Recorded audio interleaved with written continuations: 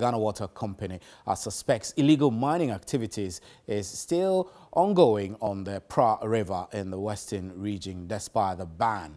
According to the water company, the water color has returned to brownish. River Pra is one of the major rivers in the western region that serve as a source of raw water for treatment by the Ghana Water Company Limited for distribution to more than 1 million residents in Wassa East, Shama and Sekondi Takoradi metropolis. But the activities of Galamsey operators has rendered the river unwholesome and threatened the very survival of the river and other surrounding water bodies. The company has begun an exercise to dredge the intake point at the GWCL treatment plant.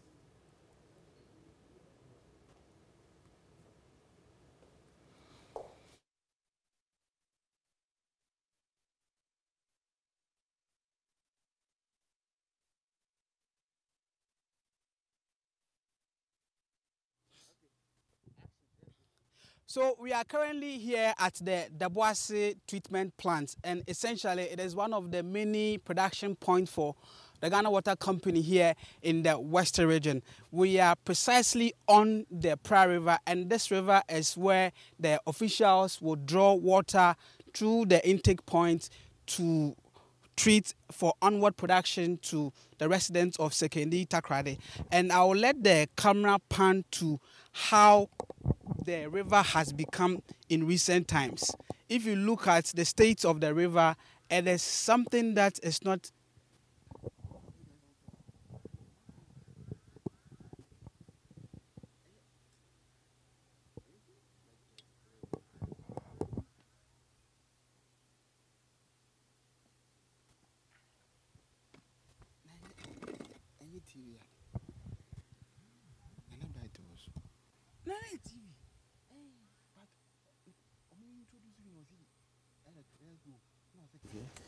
Right, we have in the studio a gentleman who is coming to help us with understanding of exactly what is happening. He's from the artisanal small-scale mining Africa at work, Edward Okoku.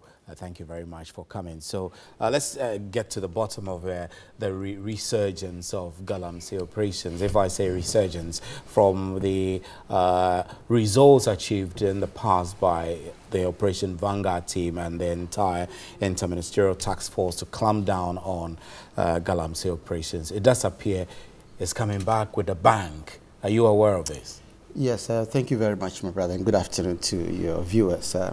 I think that, first of all, we from the civil society angle have always said, and in fact, I want to say on record, if you Google some of the statements by Asman, right from 2013, 2014, right to the term of this government, we have maintained that the strategy that this country wants to use to fight Galamsey will not work. And it looks like we are back to square one. First of all, we did say that, look, the issue of Galamsey is more than an environmental issue. It's a bread and butter issue. It's a livelihood issue. And from research, what we all know globally, if you take anything that somebody, depends on to survive, for livelihood. The person, so your thinking is that the approach was wrong because the government didn't make provisions to give alternative livelihood to the miners. At all, because the alternative livelihood are, policies that would take time to yield results. These policies were not ready. And then straight away, and we said that... So take time means that you think everything was rushed and we said that, too look, quickly. The strategy to even fight it was wrong. First of all, we have maintained that the use of this Operation Vanguard and the military will never work. It ends up enriching a few people. At the end of the day, what happens is that these people, become familiar with the illegal miners. They build acquaintances with them. And then you see, the sector we are talking about is a sector where there's a huge capital inflow. Miners, and they have a lot of money. They always use the money to influence people, no matter what. These are very powerful people. And our suggestion has always been that, look, this is a national canker that requires a local solution. Right, Mr. Okoku, I'll have you hold because we're trying to re-establish contact with our reporter on the Pra side of the river, on the Pra River side, Eric J, to give us a further update on what's happening there. murky the river has become, and we understand that this is essentially because of the activities of illegal miners dotted on the river. I have with me the production manager, the regional production manager for Ghana Water Company Limited, Mr. Vincent Dako, and he will tell us essentially what is happening here. Good afternoon and welcome to Midday Live on TV3.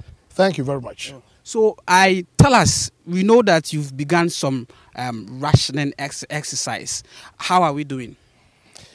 Currently, the situation is not as it's not as bad as it is, but we have to manage the situation. So, as part of the water management, we need to do rationing because our production has reduced a little bit.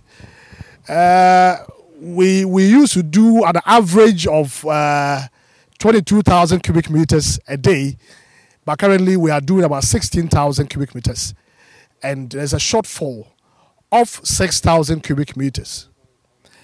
And because of that, we need to do rationing because the supply is not able to meet demand. And even with the 22,000 cubic meters, there is a demand shortfall.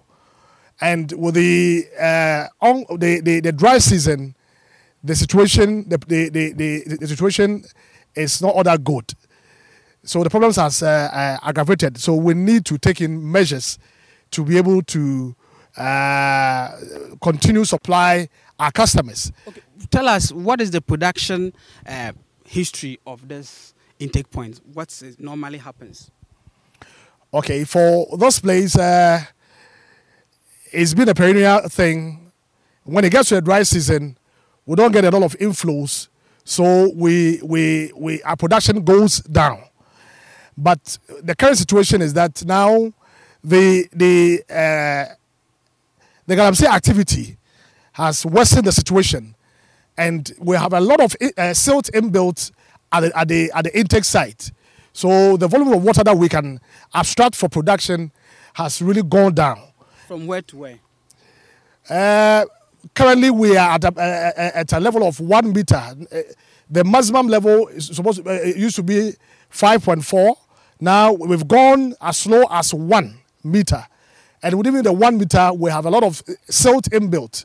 So we need to take all the silt out of it so that we'll be able to continue producing water to our customers in the secondary Takoradi metropolis. And how are you going about the silt in the place?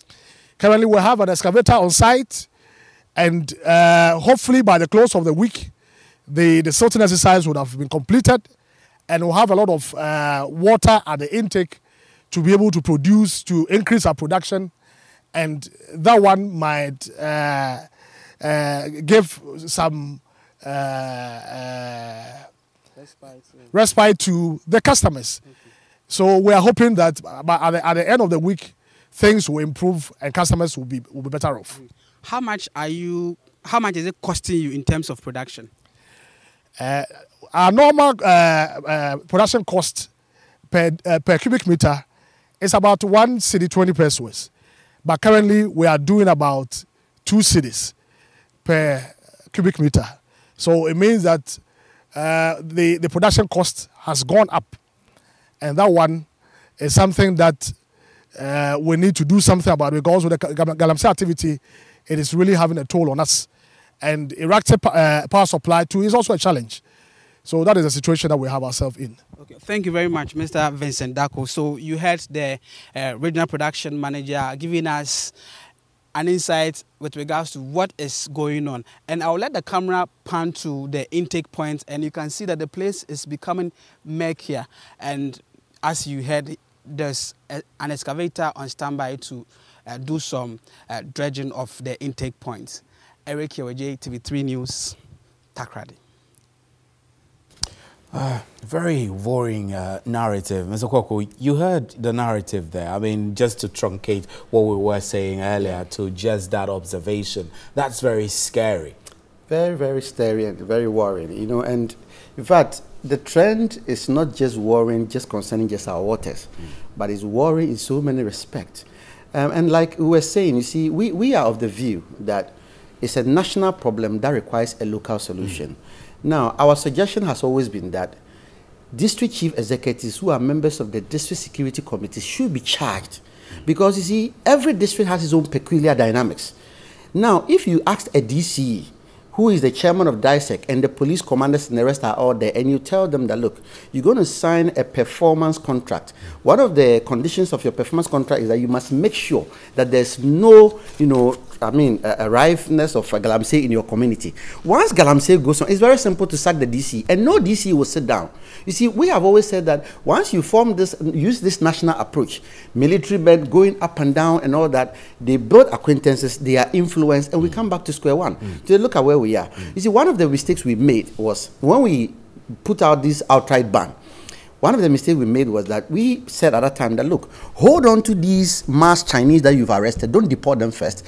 Hold them, let them, their various companies backfill the various space they have dug before you deport them. We did a mass deportation quickly. Government promised to actually backfill all these spaces. As I speak to you, most of these spaces are there. They are there, they are unfilled. That problem, we've left it. Now we are looking at community mining. Now I'm telling you, the community mining policy is good, but it may not work because mining demands a lot of financing. Most of these community people, who is going to finance them? Government is not going to give them money to finance. It's mining we are talking about.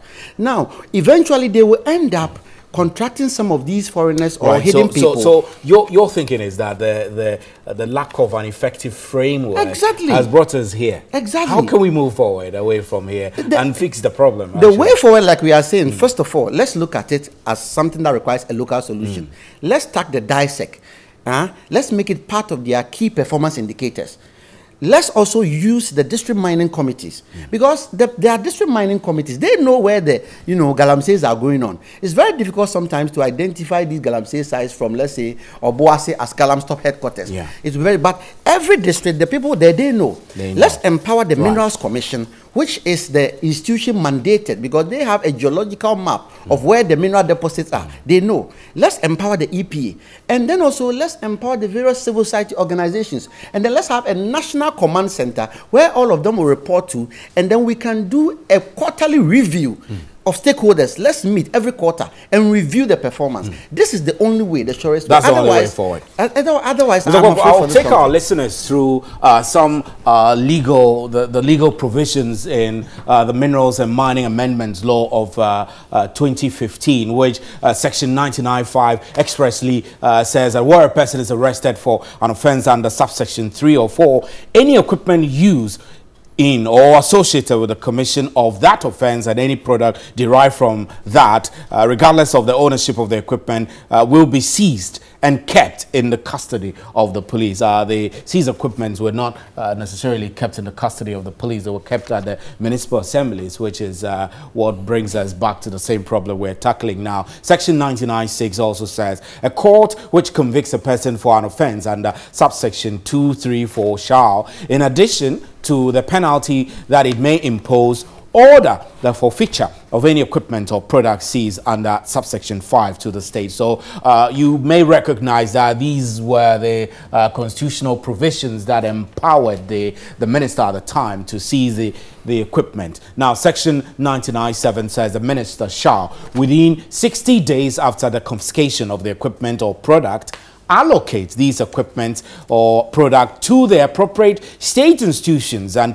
publish in the gazettes the name of the state institution to which the equipment or product is allocated. I reckon that this is the leeway that allowed the ministry to deposit the equipment with the municipal assembly. So these are the laws that border on how minerals and mining equipment are regulated in the industry.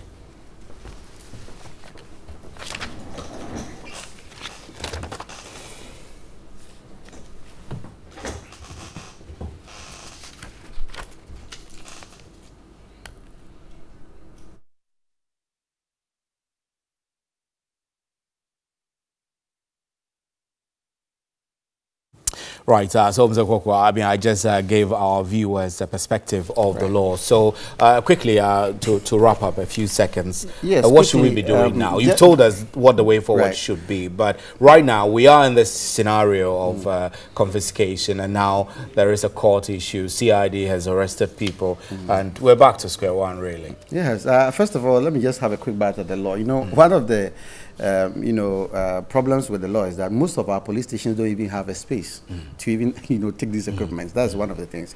Now, the other thing is that we have always said that, look, one of the major problems we created too was when we outrightly banned even small-scale mining, because it's a livelihood issue. Some people have legitimately acquired concession. They have to survive.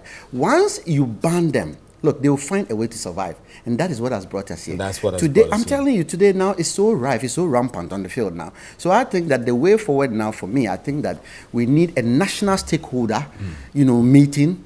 And then we need to re-strategize. That's the best way forward now. We need to re-strategize, see how best we can actually create local solutions so that the various areas where these problems are going on, we can empower the local duty bearers, the chief executives, the DC. Because look, the chief executive is a politician. Yeah. If he knows that once he fails, the president will sack him and say that, look, you superintendent over Galamsey. Then he is going to set up. And any police commander who knows that, look, if I survive superintendent over Galamsey, I'll be sacked as a police commander. Will work. Mr. Goku, we're grateful for your time. Thank I know you very this much. conversation is intense.